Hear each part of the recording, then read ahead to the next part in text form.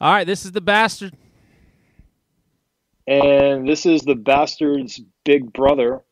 And we just inadvertently talk smack about our mom. And this is the pastor with no answers. So how are you doing, Jared?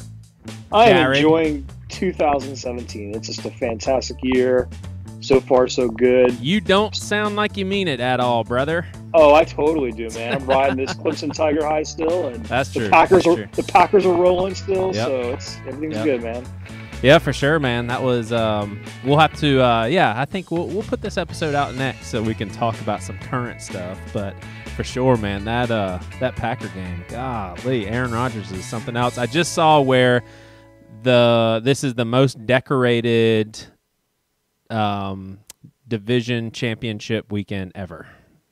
Super Bowl MVPs, Pro Bowl, and all that stuff. I mean, it's pretty crazy. So I wanted to ask you something. Have you recently erased, or like, obviously you and I do digital music now. Have you recently gotten rid of music because you just weren't going to listen to it, not based on it being sucky, but based on it being like outside of your morals?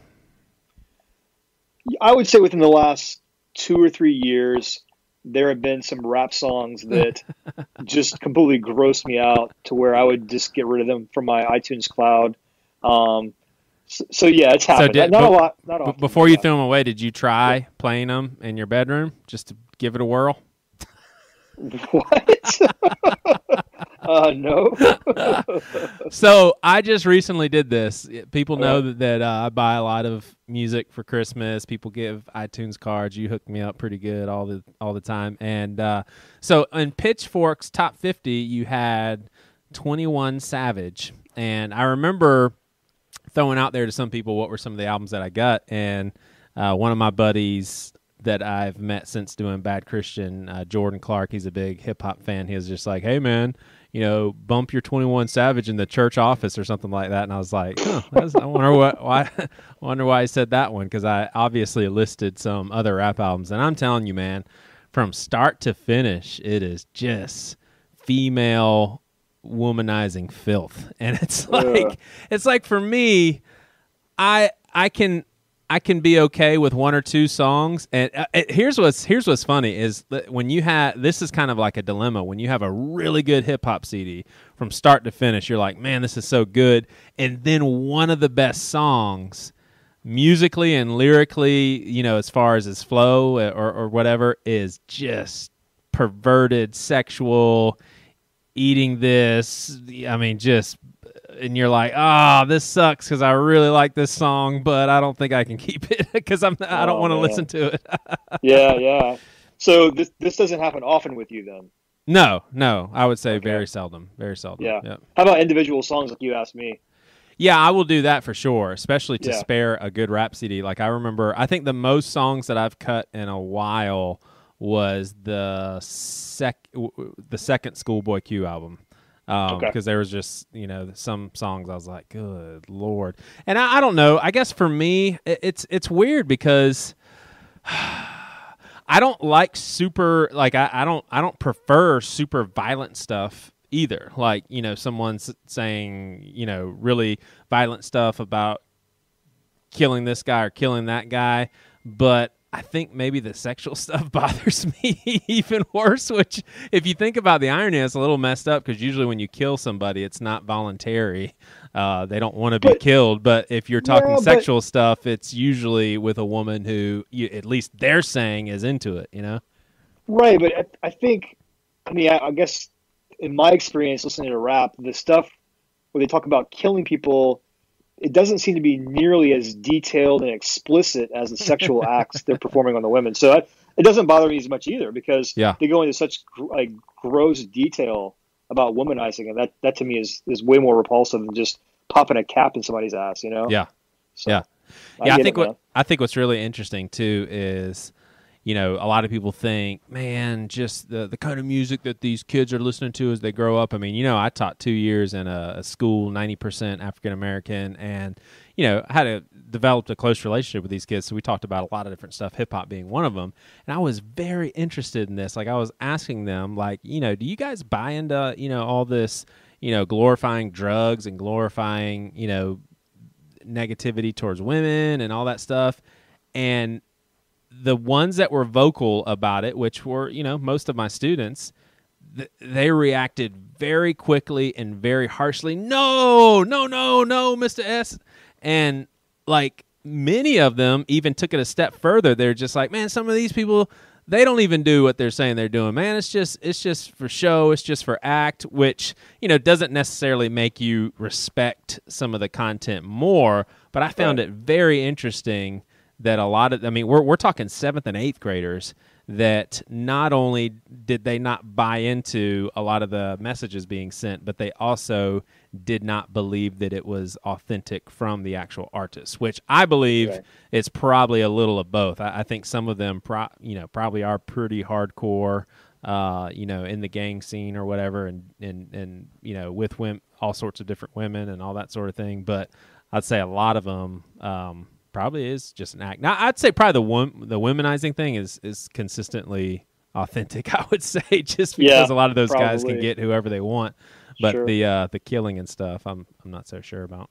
But dude, I've come a long way, man, since I don't even listen to secular music early in college. I remember you gave me Static Prevail's Jimmy Eat World, and I was like, man, this is just so good. It can't be bad.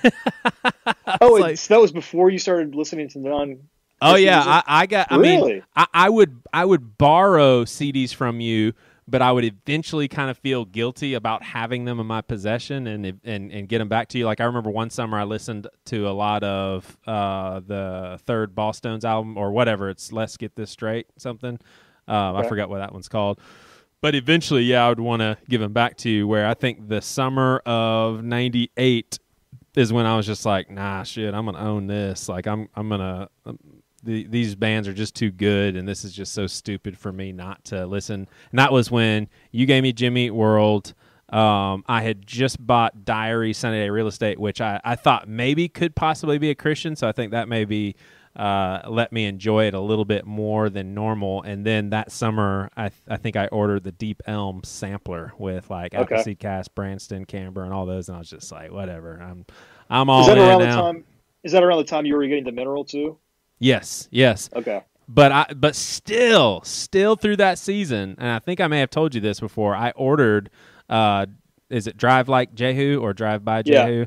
No, and like super old school, raw punk sort of emo band. And I remember on the cover of the actual CD, I think it had something GD. And I was like, man, oh God, oh. So I took the sharp part of a compass, and I scratched it out, having no idea that it would mess up the whole CD. And then I went so far as to order the damn CD again because I was just like, what was I doing, man? That was stupid. I ruined it. But just craziness. Yeah. But yeah, dude, it did not take much at all. I mean, even Christian CDs where the whole album is completely blatantly Christian, they could have one line in there that I'm just like, oh, I don't think that sounds right. Or one weird vocal delivery, and I'm like, man, that sounds demonic. I mean, just crazy. Because I mean, here's the thing, dude, is like I used to think like if some of my suspicions are valid, then I'm inviting demonic activity into my bedroom at night if this stuff is living in the CDs. I mean, that's how crazy it got. And I was just like, man, if I go to sleep and demons start coming out of my CDs, well, that's on me. The Holy Spirit told me that this stuff was messed up. But I would say 99% of the time it was just my mental illness clicking in for sure. And I attribute some of that to that. Remember that video we were shown in youth group where they had all these different like 70s and 80s metal bands that were playing the stuff backwards? Remember that? We watched it in youth group?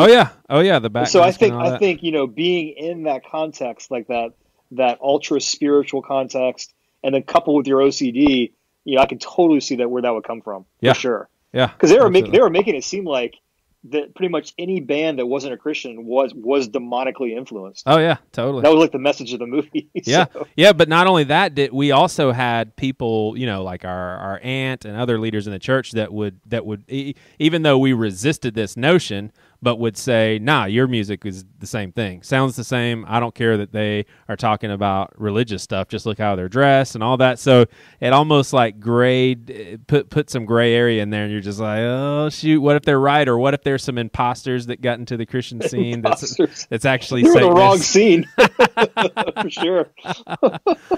All right. Well, we're gonna actually talk to someone else who I'm pretty sure had maybe somewhat of similar upbringings as Jared and I. Nate Henry. A lot of you know him as I'm pretty sure, singer of Sherwood. I mean, I never was into the band myself. I thought they were kind of sucky, but no, I'm just kidding. Actually like the album with the tree on it, but it does show you just how much I was into them. And the only reason why is because by the time they really started putting out music, I just wasn't into the real poppy kind of emo sound, but super awesome band. Obviously, we've had Dan Koch on here a handful of times. So yeah, joining us is Nate Henry.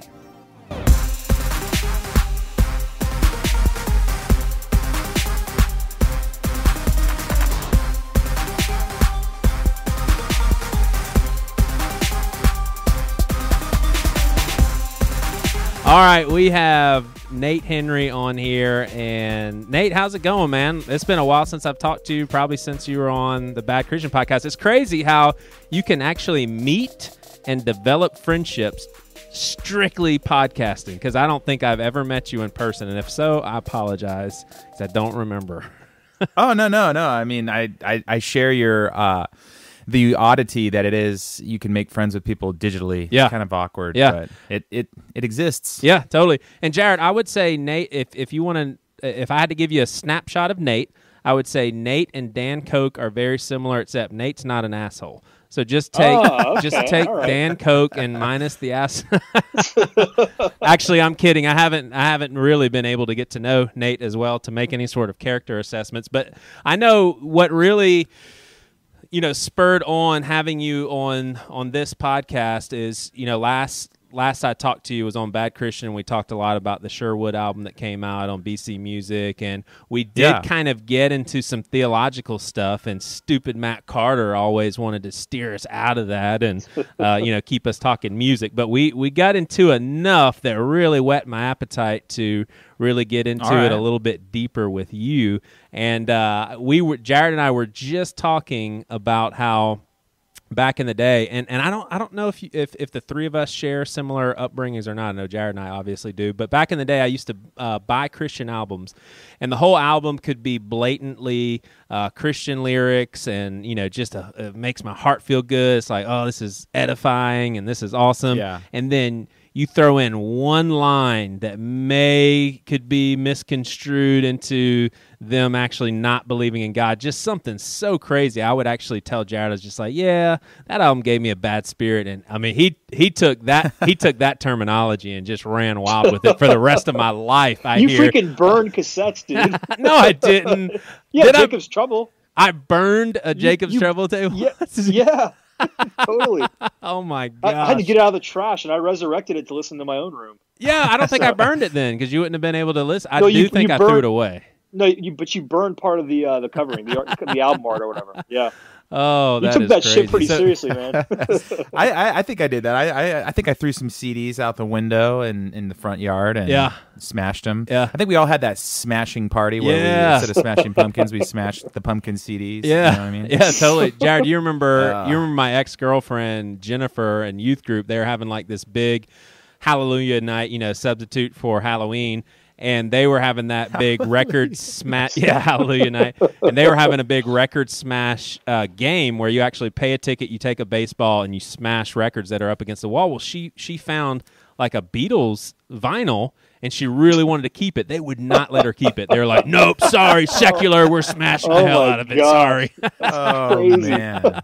Oh, boy. So mind-numbing. Yeah, so Nate, let's kind of start at the end and work our way back. Not only are you not a Christian at all, but you hate all of them a lot and want to ship them all to an island because they're holding back progress, correct? let's get rid of all of them. Ship them off.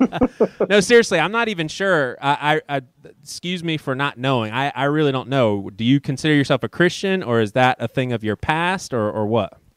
I mean, yeah, I think the word is pretty ambiguous nowadays. Yeah. But yeah, I definitely consider myself a Christian. Now, where that goes, everyone has sort of their own definition, I guess. Yeah. But I don't think I'm evangelical anymore. I think I was, but yeah. I guess evangelical, there's a lot of things that come with that, and some of those I would debate heavily. Right. So, if you had to say what evangelical means to you, what would that be?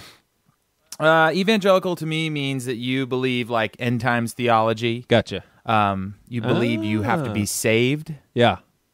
You believe that Christ definitely died just for the forgiveness of your sins, nothing else. And then because of that, you have to share that gospel constantly. Wow.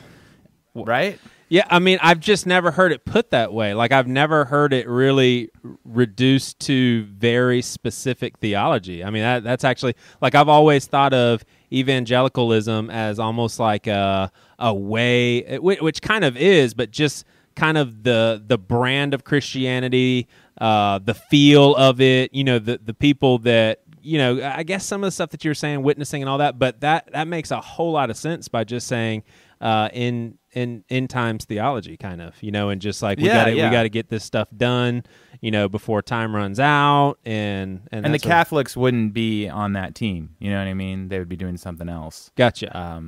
So somewhere in between all that is where I am. I don't know. Yeah. So exactly. What are some of the core beliefs of, I guess you could say, Orthodox or traditional Christianity do you actually adhere to, or if any? I mean, it's hard because like the last 4 or 5 years I've really deconstructed, and I'm starting to put back my faith to where like I'm able to like get excited about it. Yeah. I think for a long time I just wasn't excited about it. I definitely believe that Jesus wasn't just a nice guy or you know, a prophet. I think Jesus was, you know, the Son of God.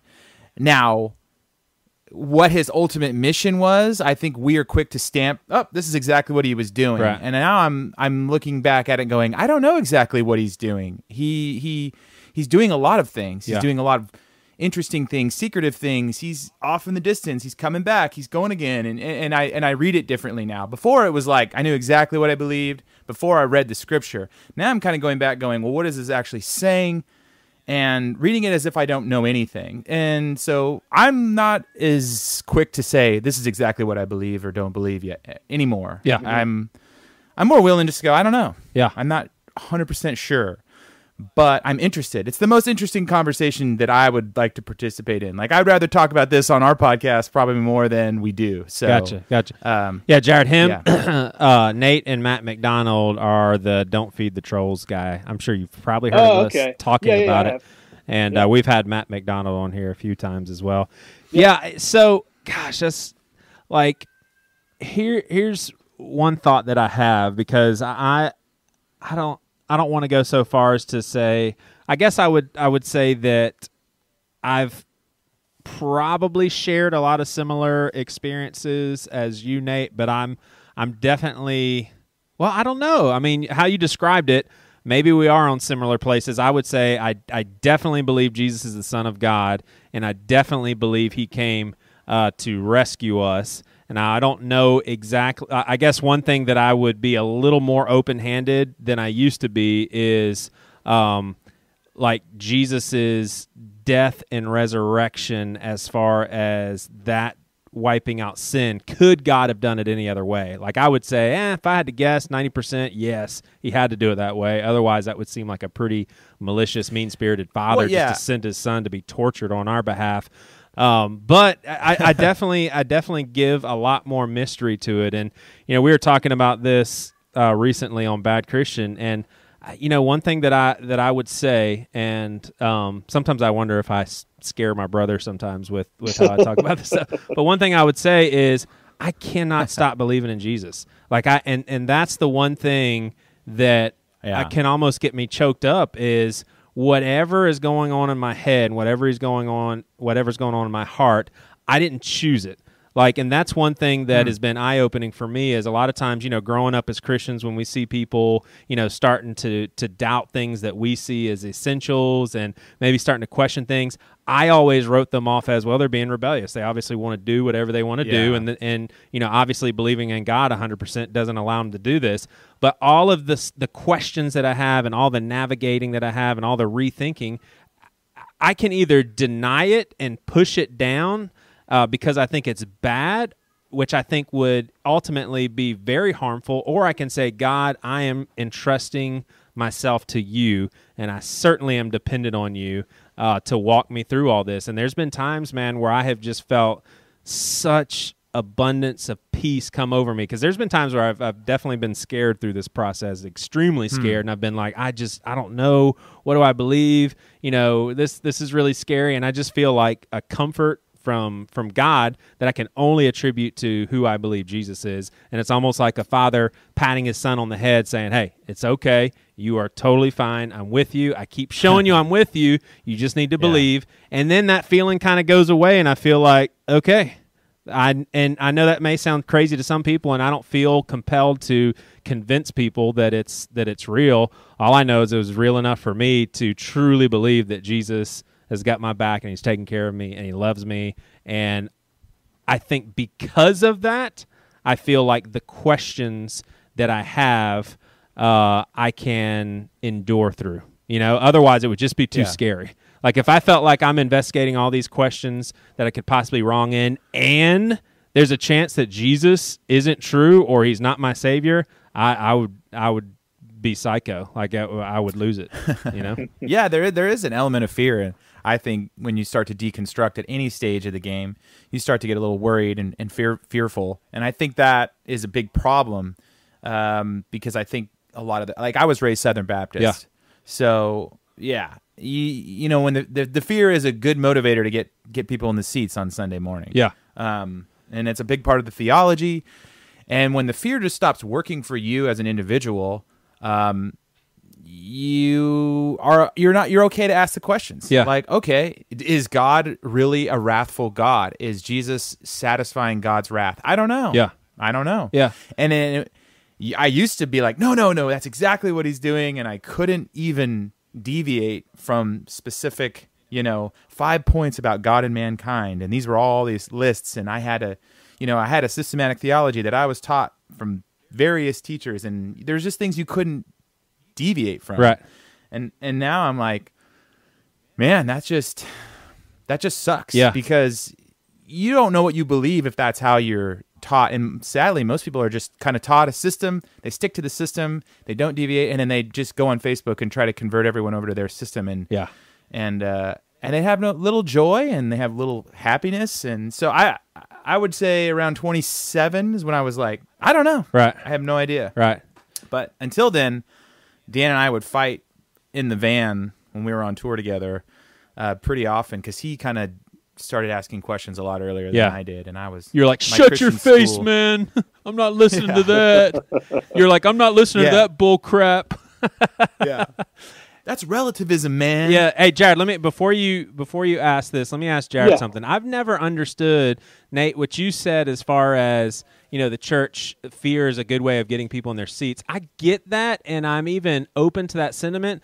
But if what we have all believed for the majority of our lives is true, there's fear innately in that circumstance. It's like, if you don't give your heart to Christ, you are going to be tortured in the most unimaginable way forever and ever, and you'll never be able to get out. Like, if that's what we truly believe, I don't even see fear as a tactic. It's like, hey, the reality is fearful, and I'm doing my job to tell you. Like, well, if that was true, the church would operate like communism, and we would all join, and then a few people would work for the whole rest of the church to go out and convert souls. That's all it would be if the church actually believed what you just said. See, I don't believe we actually believe that. I think What part? I don't think we actually believe that people are going to die and burn and be tortured forever, because if we really did, we would operate like China. We would just the mass would be the most important thing would be go out and convert as many souls as possible. And people wouldn't have these jobs or just kind of casually go about being humans in America. We would be converting souls 24/7. Well, That's the machine. That was kind of the premise, I think, that Francis Chan took in his book, where he tried to counter, I guess it was Bell's arguments.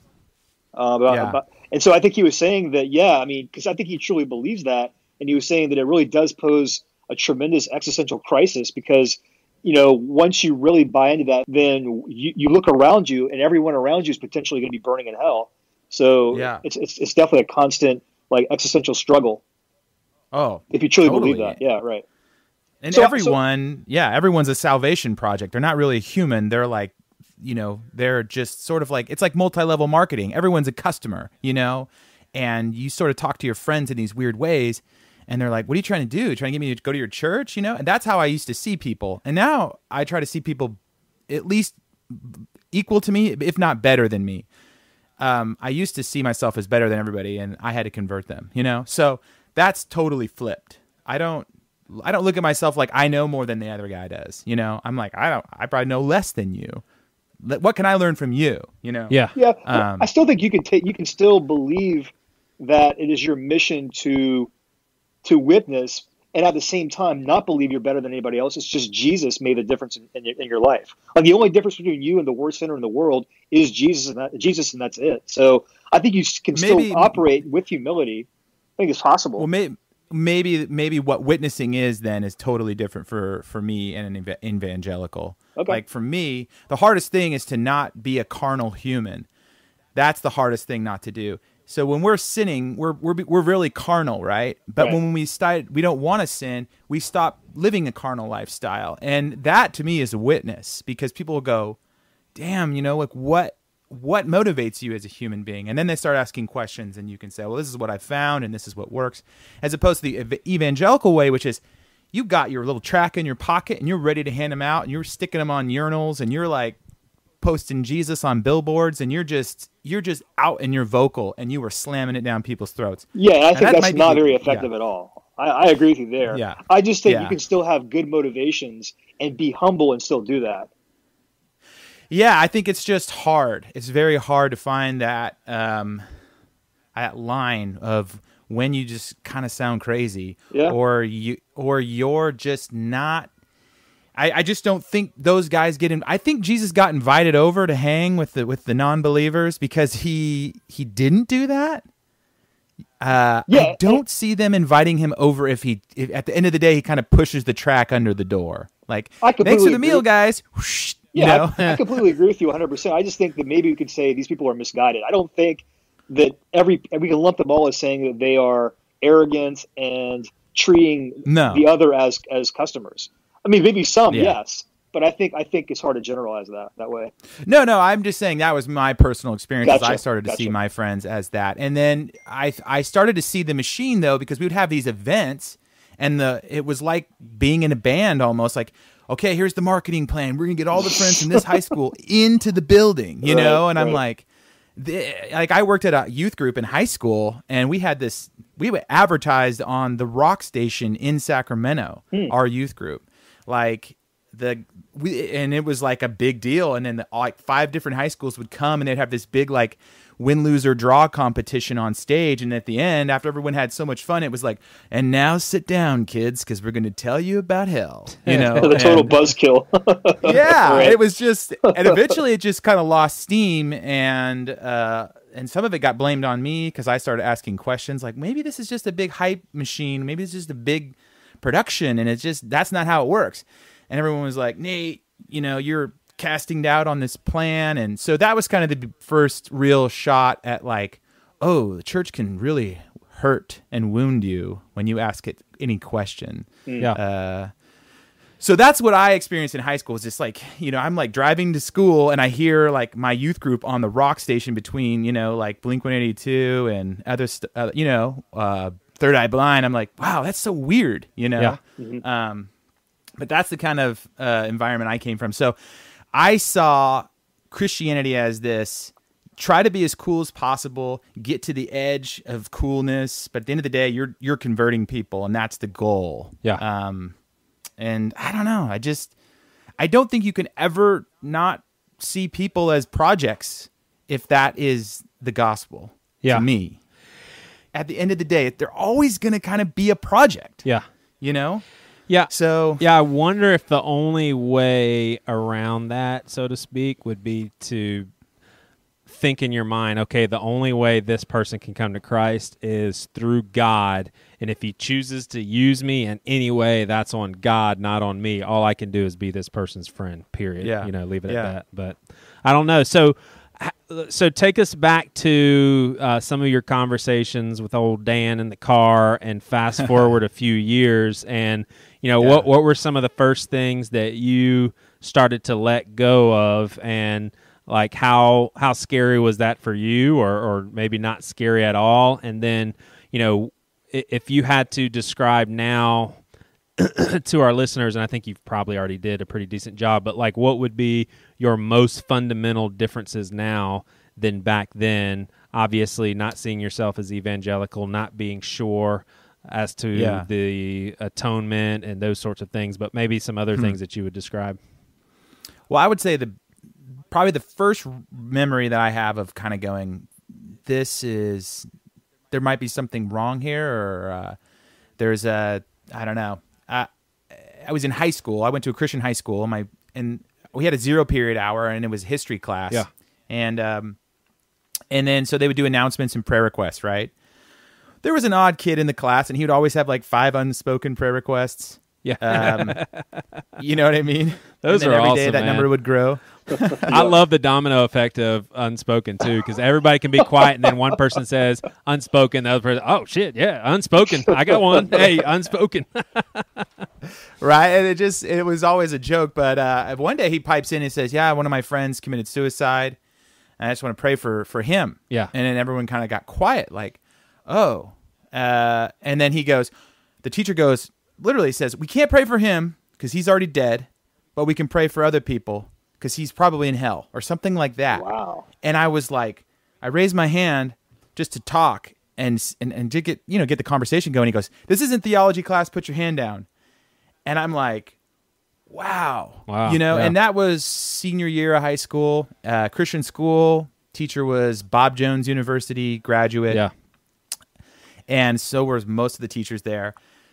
So that's when I kind of started going, you know what? I don't like the authority that comes along with a lot of this. Yeah. And then I would say from there, I went to Cal Poly San Luis Obispo for college. Yeah. And they had a campus crusade that was like 1,200 people. Wow. It would meet every Wednesday. So it was crazy. It was like 20,000 undergrad, and then like, a quarter of them were Christians. Gosh. So it was like a Christian school which just got dropped right in the middle of a public university. It was kind of cool, but that's where I met all the Sherwood dudes. We all went to Campus Crusade, and we were like, let's start a band, and then that's how it all happened. Yeah. But that was kind of cool too, because it kind of showed me for the first time there's Christians who are all over the map, right, who are different and believe different stuff and cuss a lot and whatever, things I never ever was exposed to, and will just be real with you and struggle with girls and all that things that you're just like, oh, I'm not allowed to talk about this or do this. So I think by the time Sherwood was, 4 years into touring, Dan read a book called If Grace is True. Yeah. And it was kind of like an intro to universalism. And then I started arguing with him immediately, like, no, this can't be it. Like, God is... He's just, and he's loving, that whole argument. But all this anger came out. Yeah. And I was like, wow, where'd that come from? Yeah. And I have to defend these things pretty fiercely. Wow. Yeah. So that conversation started going on. I wasn't able to really put it into words why I was so angry, but that's around when I was like, okay. And then I think towards the end of our careers, when Mark Driscoll started becoming a thing. Yeah. And I had I think Mark Driscoll kind of was the climax of me deconstructing my faith. I was like, if this is what Christianity is, I can't stick with it. Mark Driscoll, the deconstructor. Yeah, he did exactly the opposite on me that he wanted to do. So that was like when I was 29, and that was like 5 years ago. Yeah. So yeah. Yeah. Like, So it's, I don't know. Do you ever have thoughts of, like, do you think in your mind right now, there's a chance that everything I believed growing up as a kid in high school, early 20s is completely true? First of all, is yes or no? Do you think there's a chance that everything you believed is true? Oh yeah, I have to have that humility to say that I could be wrong on either side of the coin. Yeah. Right. Yeah. So all right. So the second question would be, if that all is true, wouldn't Nate be in a category of detrimental to the gospel and to the advancement of God's kingdom, and potentially swaying people away from God? yeah, I mean, I don't think I have that much power Yeah. and authority. Yeah. So I would say that would be scary if I thought that was possible. Right. So I'm not worried about that anymore. I'm not worried about screwing it up. I'm more worried about every day, like, what kind of human am I today? Yeah. Am I living in this understanding, or am I fear-based, angry, disconnected, unloving? It's more like I got to the point where I'm like, how's it working out for you? Yeah. You know, like, how's that working out for you? It's like there's, you know, like, if you're in Alcoholics Anonymous, it's like, how are you living your life versus the church, which is like, how are you following the rules? I think I just got to a point where I'm like, is this actually going to make my life better? Right. Or am I just constantly afraid of doing things wrong? Like, now I see sin. This is probably a better example. Now I see sin as something that affects me personally, makes my day worse, as opposed to, man, I don't want to get caught. Yeah. You know, Yeah. my whole life it was don't want to get caught. Yeah. And now I'm like, no, this has bummer consequences all across the board. Yeah. I see the effects of it. Yeah. I didn't used to think of it that way, you know? Yeah, I'd say that's definitely been a game changer for me. What you just described is, like, I mean, it's just low hanging fruit. I remember, you know, as a teenager, and, you know, being in like a Pentecostal type church that Jared and I were in. I mean, it was very much so, yes, grace exists, but then you practically you live out law, and get your act together and don't mess up. And I mean, I remember just the tortuous hell that I put myself through, like, after I would, like, masturbate to lustful thoughts or something. And I mean, it almost took hours to mentally, you know, part of this was my mental illness, but it took so long for me to overcome, okay, God has forgiven me. I've said, please forgive me enough. And, you know, I've said the words right, and he does love me. He's okay. You know, we're okay and all that. And now if I were to, I mean, God forbid some of our listeners find this out, but definitely as an adult married male, I have messed up before masturbating to porn. And for me, it's like exactly what you said. Wait, God didn't like that because it's not good for my marriage. God didn't like that because it's not good for Joey. It's not good for those females, you know, that are being pictured there. It's like, if God truly is loving, at least, I mean, I'll go this far, at least me being his child, it's not like this, I can't believe you messed this up again. Oh my gosh, which, back in the day, that's how it was for me. Yeah, I think that's how it is for most people. I think, like I said, I think there's a lot of guilt and fear, and I think that sells seats. And I think that that's the message we hear first, unfortunately. Yeah. And then we hear the message, but God loves you. But then it's kind of like, you know, you take a nice piece of apple pie, you know, but you dig into it, and then there's a bunch of green beans, and you're like, wait a minute, this just doesn't. They never go together. Yeah. Those two things.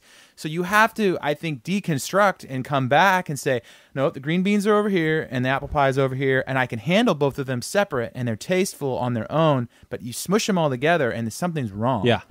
So I would say, like, as an adult now, you can go, man, but it's not just like sins of the flesh, right? Which are, I think, the most easily identifiable amongst the church. Yeah. Sins of the flesh are like the biggest deal. Yeah. Like, if you you don't touch yourself, you don't look at girls, and you keep your hands in your pockets, and or whatever. But like, what about all the other stuff, the sins of the soul? Like, like just being greedy, or being selfish, right. or just being hateful. That stuff just kind of gets swept under the rug for some reason in the church. Yeah.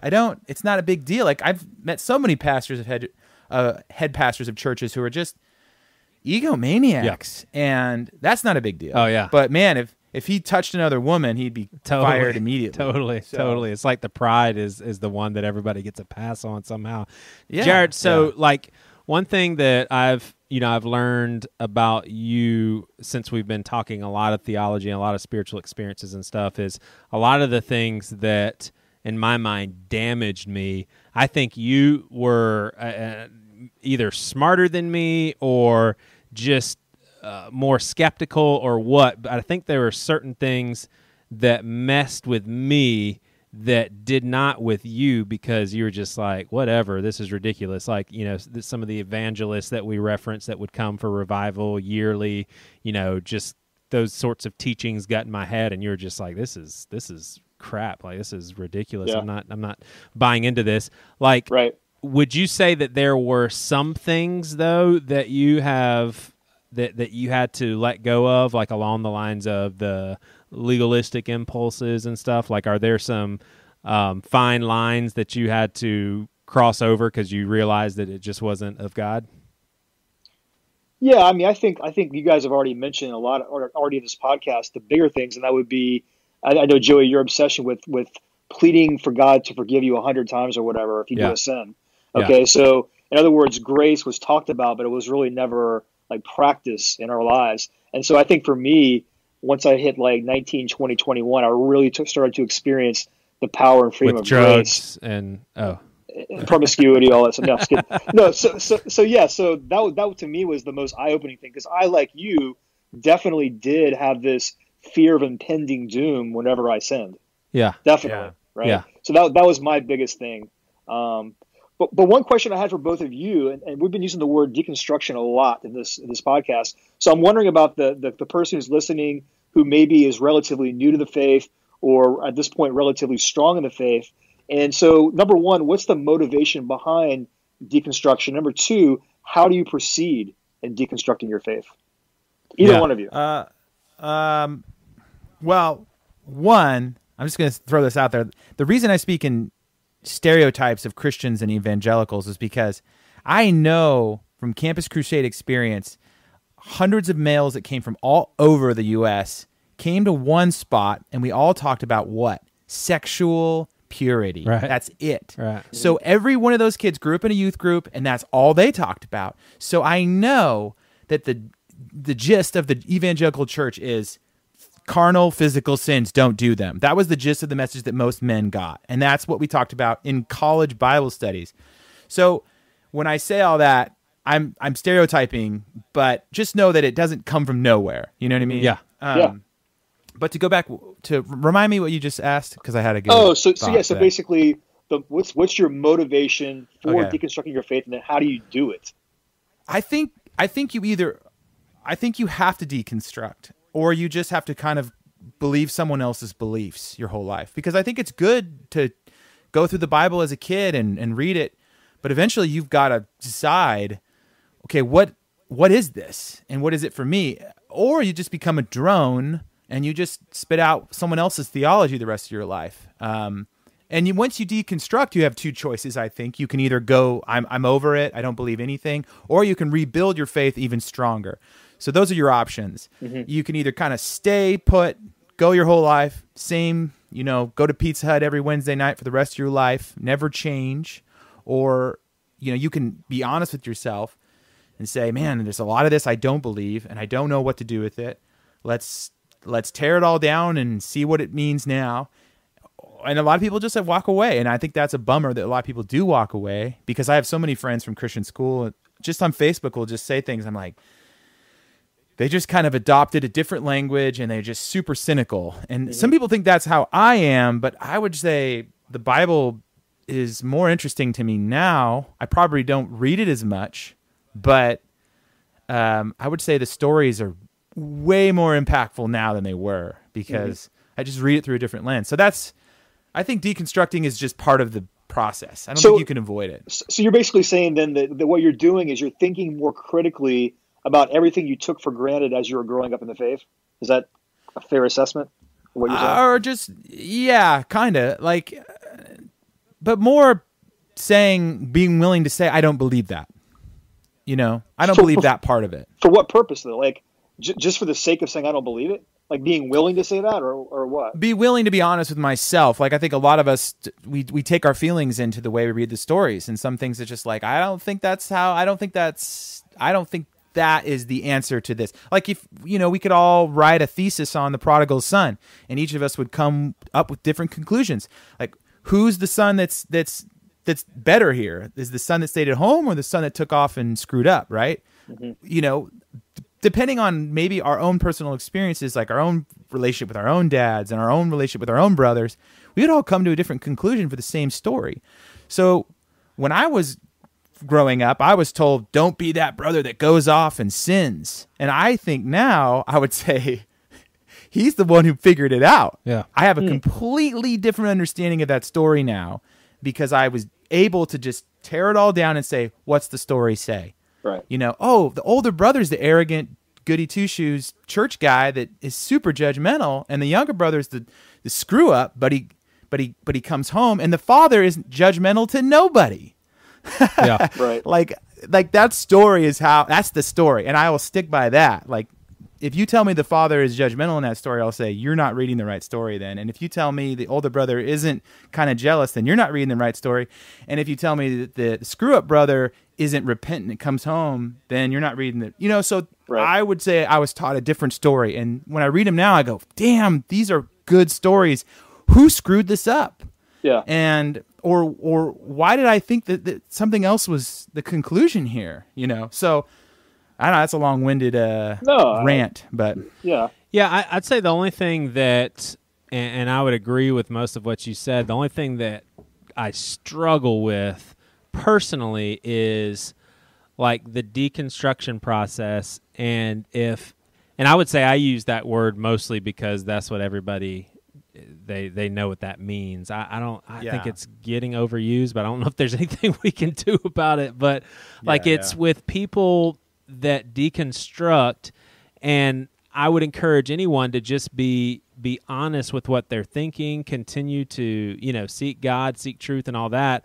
But the tough part is what you said, that some people end up with no faith at all. Like the Dave Bazans of this world who, you know, you sit with them in a room, you're like, man, this guy is just so awesome, just great social skills, so nice, so considerate, probably lives his life better than I do, and yet he deconstructed to the point where he truly believes that his beliefs have always been just bullshit and they've been wrong, that unfounded, and it wasn't even that he deconstructed, you know, to the point of discarding the unhealthy stuff. It was, no, I discard all of this altogether.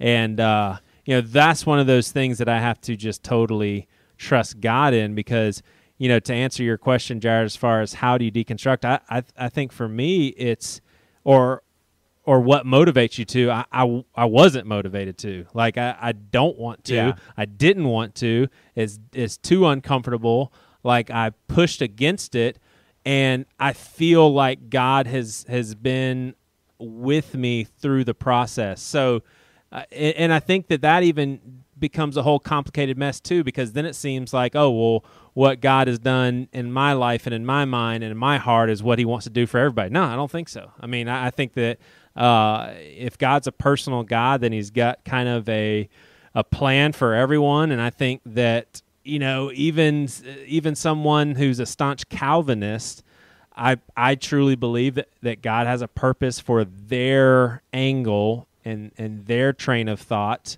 and maybe that's his plan for them too, even though I think that whole belief system is just couldn't be any more wrong. But see, it seems to me too, though, that your attitude about deconstruction is very humble.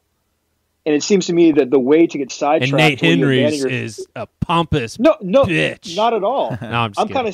I'm kind of saying though that I think that maybe the danger lies in when you put too much of yourself into that process and you forget your humility before God, and that could perhaps be how one person gets sidetracked and abandons the faith altogether. Yeah, I think. I like what you said, Joey, though, because I think it is involuntary. I think it happens. I think it happens to people whether they want to or not, because you just start being the one guy in the room at the Bible study who will play devil's advocate. Right.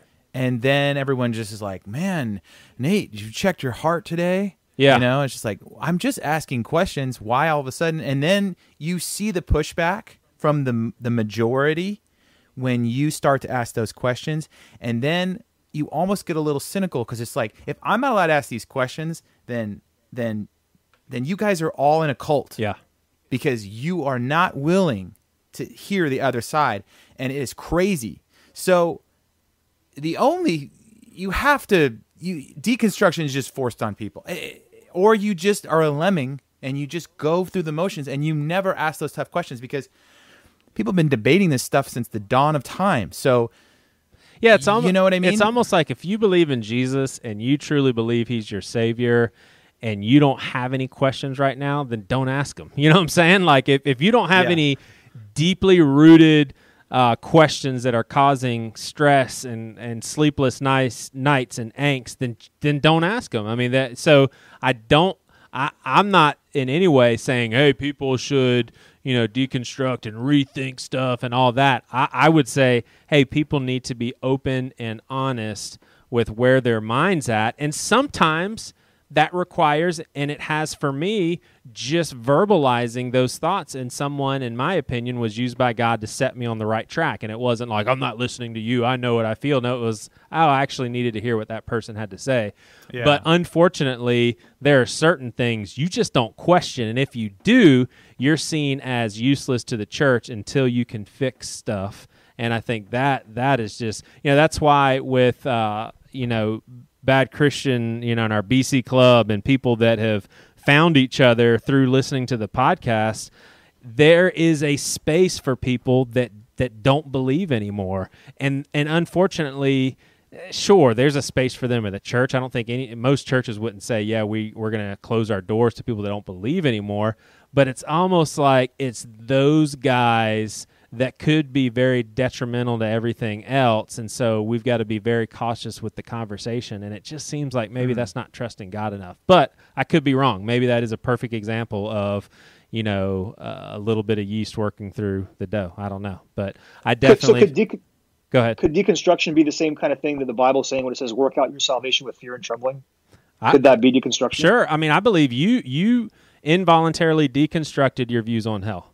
Like, you didn't decide, okay. You know what? I'm going to choose annihilationism because I like the thought of people not burning forever and ever. I'd prefer God to just destroy them once and for all. You can't help it. That's what you believe now. Like, and sure, right. it came about from, hearing someone else's teachings and then researching it on your own and really thinking through the scriptures and stuff. But that is a major deconstruction in your life that you don't believe in eternal conscious torment anymore, but you didn't. But just think about what it would take for a teacher when you were, say, in high school to say, hey, here are 3 theories on hell.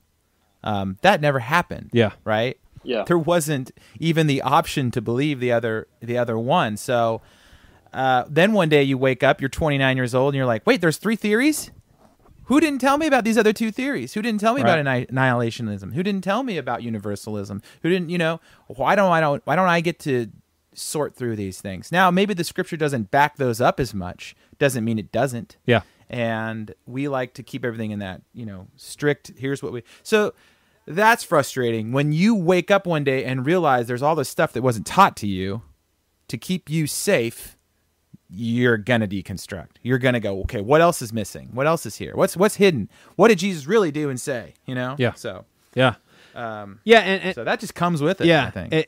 And Jared, I mean, I would say other deconstructions in my life was what we talked about before getting Nate on, was just me realizing it was okay to listen to freaking Jimmy Eat World, Static Prevails. It wasn't a Christian CD, but I was like, I can listen to this. I mean, that was a huge step for me, man.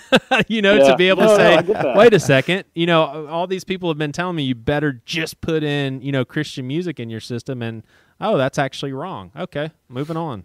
And now you're just deciding, do I really like Jim's voice better? Or, you know what I mean? Exactly. So, Joey, going back to that example, that's a really, really good example. So, to get from point A to point B, was it the Holy Spirit? Was it your rereading of the Bible? Was it just you with common sense? Like, what do you think was instrumental to you getting there from point A to point B, to where it was okay to listen to Jimmy? I'm big time spiritualist. And for me, what that means is I do believe that there are critical things in my life where God just sometimes it's very subtle, and maybe for the rest of my life I will think, man, was that God? But ultimately it was a life-changing deal. So whether or not it was God, it was useful to me. But I do think that God speaks up with things like this. And yes, I think that was a Holy Spirit movement of releasing me, because it was bondage. I mean, it was such bondage to the point where I was scrutinizing blatantly Christian bands and wondering if I should listen to certain songs because they didn't make clear enough that Jesus was their Lord. I mean, that's just ridiculous. And so I'll never forget, when I started, I mean, another huge step for me. This is so funny. Fundamentalists would be like, you call that a step? You better repent or you're going to step into the gates of hell. But I remember a huge step for me was listening to old school rap and not the clean version. I was like, should I be hearing the F word over and over? Like, I think the first one was All Eyes on Me with Tupac, and it was already aged, 10, 15 years. And I was like, should I be listening to this? And I truly believe that God stepped in and said, you do not need to figure out a filter system for your music. Just stop. You don't need to figure this out. And that has proven so true, because the CD or the Digital Music Jared album that I told you that I erased recently, it was simply because I did not want to listen to that sort of trash from one song to the next. Like, I just didn't want to. And it kind of sucked because I paid, $7.99, $8.99 for it, but I was like, I don't want to listen to this. It wasn't, well, if you listen to this, you're in for some big trouble. This is, you're walking a fine line here. So yeah. I've been there as a musician, being in a band and such. Like, there was all that. You couldn't support any of the music that was outside, and you found this little community. You got tribal around it, and you were a ska fan, but you only listened to Five Iron and Supertones. And the Insiders. You forgot about the Insiders. They were okay. You know what I mean? And there was others, but it was like, but I think, to go back to deconstruction, because I think that's an important part of this podcast, is I think when Jesus says, you've heard it said, but I say unto you, he's saying, deconstruct your thoughts. I have something new for you that you probably haven't thought about before. Yeah. You know what I mean? Like, he's trying to get everyone to deconstruct around him. Like, okay, you guys have grown up in this Jewish system of religion. You've heard it said all these things, but now I'm going to tell you some different thoughts. And they couldn't hear it. Right. They just couldn't hear it. So if you can't hear it, if you can't change your opinion, then you are that guy in that story who's trying to catch Jesus in a theological trap. Yeah. Like, oh, well, who is the neighbor, Jesus? And you're just bouncing around to get the answer you want and trick Jesus. And he's saying, look, man, you're debating theology. You're missing the whole point of me standing right here in front of you. So I think I was that guy in that room, probably. Yeah. To make this metaphor more of a visual. And I'm standing next to that guy, listening to him debate with Jesus, and I'm going, man, that's a dumb question that guy's asking. Yeah. Like, doesn't he hear what Jesus is saying? Why is he so paranoid that Jesus might challenge something that he believes already? Yeah. I'm having this debate in my mind, reading Driscoll arguments and talking to Dan Koch and talking to my wife and seeing my friends on Facebook. And I'm just in the room while Jesus is debating somebody going, I just just identify more with what Jesus is saying right now because it feels more human. He's humanizing this system and these people. And it was like, oh. Yeah. I like Jesus. Yeah. He's cool. I didn't realize it, Yeah. So that's when the light came on, and then I was okay with being wrong. Like, I'm probably butchered this whole thing, but I didn't feel like I was doomed at that point. Like, I thought, oh, there's so that's how I see. I always try to put myself in those situations, But Totally. Awesome. Well, Nate, what can people that haven't tuned into Don't Feed the Trolls, what can they expect from you and old Matt McDonald if they listen to an episode? Yeah, like Matt and I. Well, Matt, he's been on the. He's It's funny, like him and I are very different. Yeah. We were talking about the Enneagram the other day, and he said I was the most sensitive on the list, and sometimes he's the most unsensitive on the list. So we battle different topics. We try to get different people on. We talk about everything from Bigfoot, conspiracy theories, to theology. So it's all over the place. We try to get a good guest on, but Don't Feed the Trolls is the podcast. And lately we've been talking a lot about spiritual stuff. So yeah. Are you a big for your fans? Do you think conspiracy often, or you pretty much are anti-conspiracy? Like, I tend to believe before I don't believe. Yeah. So JFK, conspiracy, or Lee Harvey? Official story. Oh man, I mean, I think there's something hidden there that we don't know about for sure. How about 9/11? Something happened. 9/11. Oh yeah. Oh, whoa, more convinced than JFK. See, I'm the other way around. I'm like totally JFK, but then 9/11's, I'm like, I think so. I think something crazy happened. Well, no, the reason I say that about 9/11 is because like the European engineers Science magazine came out and said something like there's never been 3 buildings that have fallen all at once, and like all of Europe, all the scientists in Europe are like something happened that was fishy. Yeah. So I think there's more science to explain why 9/11 is got some big problems, whereas JFK, I don't know. It's just harder. Well, I think the science that is there too, though. What that bullet had to do, defy physics. I guess I don't know enough about it, but I watched that awesome James Franco series that he did on Hulu. Did you see that one? Oh, I didn't see that. No. What was that one? It was really good. I can't remember the name. It was like a year ago. It was all about JFK?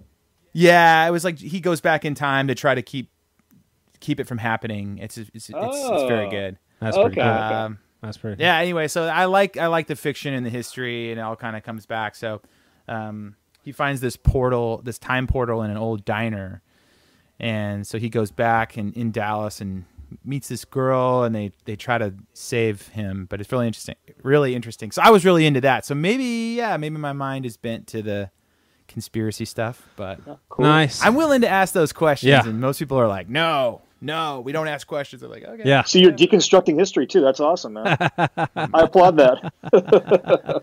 I'm not that good at it, but I try to get into it. All right, Jared, on a scale of 1 to 10, 10 is favorite person ever, 1 is you want him to die. Where do you rank Nate Henry? I would say 9.99. Good Lord, man. I've Yeah. never even gotten that rank. Oh, my gosh. All right. Well, you guys are too kind. Nate, we'll have to have you back on. Hey, you have kids, by the way? 2 kids. We'll have to talk sometimes. I'd be interested to hear from you, like, what are some thoughts that you've had to work through having undergone such a spiritual transformation in your thoughts and what that means to you as a father. That'd be interesting. Oh, yeah. I think that was a big part of deconstructing, but we won't go there. Yeah. But like when you have that love for a kid, you're like, okay, I got to rethink some things. This is insane, So yeah, that's a big part of it, man. Yeah. But would love to talk about that. Sweet. Well, Nate, thanks for being on. It was fun.